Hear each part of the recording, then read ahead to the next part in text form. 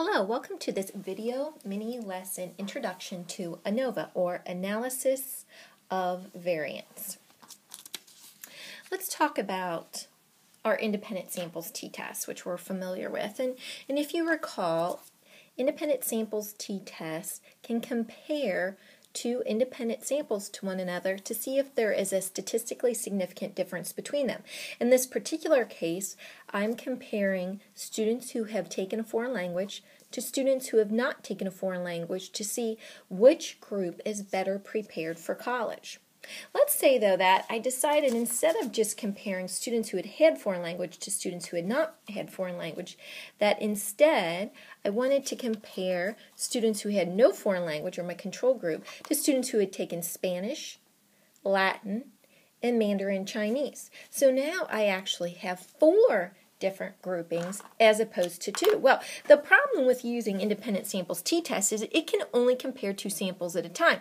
So if we used it to do this, I'd have to compare these 2 and these 2 and these 2, and then I'd have to compare these 2 and these 2, and then I'd have to compare these 2. And in doing so, I would actually be making 6 different comparisons here.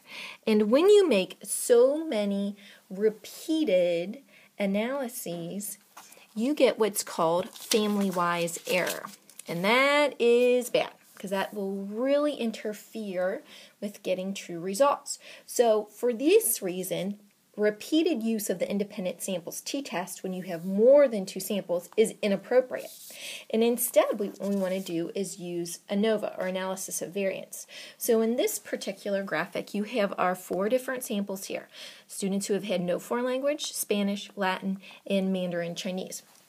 And for each of them, I've tried to sort of represent the distribution of each grouping or each sample, as well as the distribution of all 4 of these samples put together.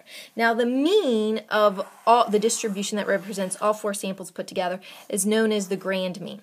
So when we are doing analysis of variance, we are actually analyzing different types of variance altogether. So the first thing that we're doing is we're analyzing the variance within each of our samples, or each of our groupings. And we are also analyzing the variance between the mean of each sample and our grand mean. That is known as between group variance. And then we're also going to total up all of this variance as well. So we're looking at variance within each sample or group, variance between each sample and the grand mean, and then total variance, which is all of the variance put together. Now, in an ANOVA situation, your null hypothesis would be that the means of each of these different groupings are equivalent. The alternate hypothesis is simply that the means of all of these means are not equivalent. So there's actually a number of ways that you can violate or reject the null hypothesis. These 2 means could be different, even though the rest are equivalent, or these 2 means could be different, or all 3 of these, etc., etc.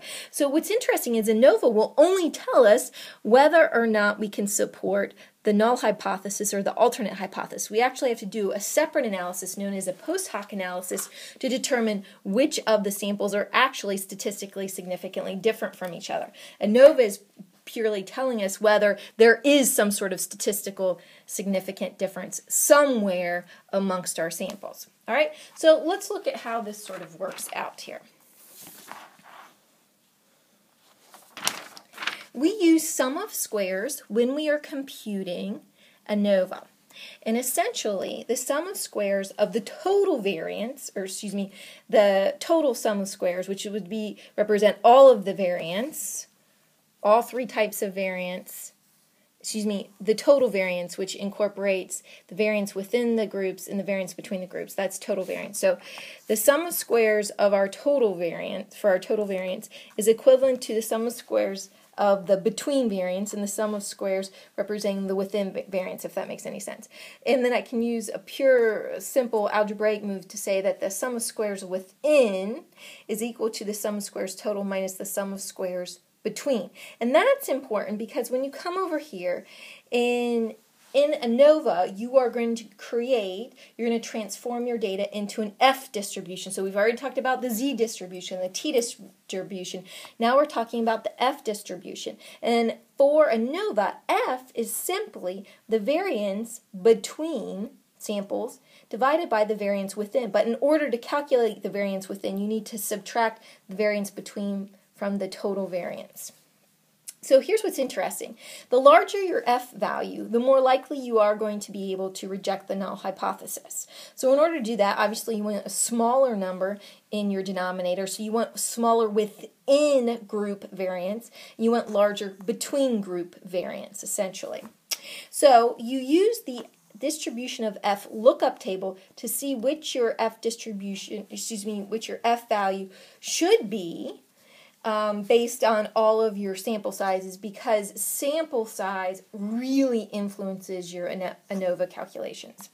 And then, based on your comparison of your lookup F value to your actual F value, you can determine whether or not your data supports the null hypothesis or the alternate hypothesis. But that's all it tells you, is whether or not you can support your null hypothesis or your alternate hypothesis. So like I said a minute ago, you have to do a separate post hoc analysis in order to determine which of these samples is really statistically different from each other, or etc. Because all we know at this point, if we have data that supports the alternate hypothesis and suggests we need to reject the null hypothesis, all we know is that there's some statistically significant difference amongst these in some way, but we don't know specifically which groups are statistically different from others. So in order to do that, there are a number of different post hoc analyses you can do.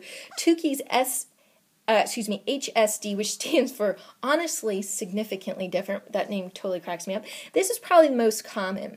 And the formula for this is just that HSD equals the Q range times the mean squares for within divided by N, which is that sample size. So, but what's nice is that SPSS will calculate this for you, but this Q range, again, comes from a lookup table, so that's important to note.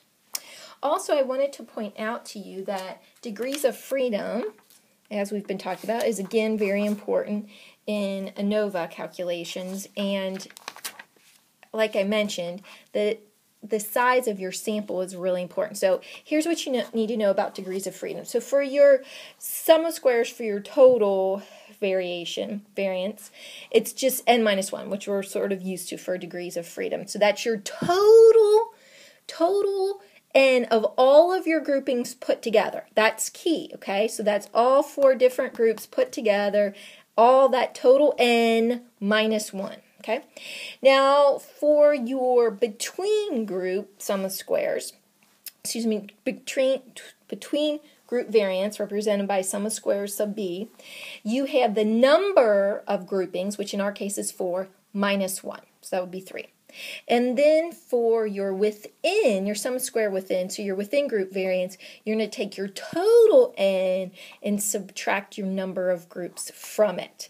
And these are the degrees of freedom that you use in the formula that you could use to hand calculate ANOVA if you're looking for a really good time. However, SPSS does a lovely job of calculating ANOVA for you, and we'll look at an example of the output from SPSS in part 2 of this. But one more thing that I wanted to show you is how to calculate effect size with ANOVA. So we've been talking about how to calculate effect size with, for example, independent samples t-test and single sample t-test. And now we're looking at how to calculate effect size for ANOVA. And what we use, this is a Greek symbol for eta. So eta squared equals the sum of squares for between variance and the sum of squares for total variance. This number, eta squared, will vary somewhere between 0 and 1. And what it's really demonstrating, it's showing you the proportion of variance in the outcome measure.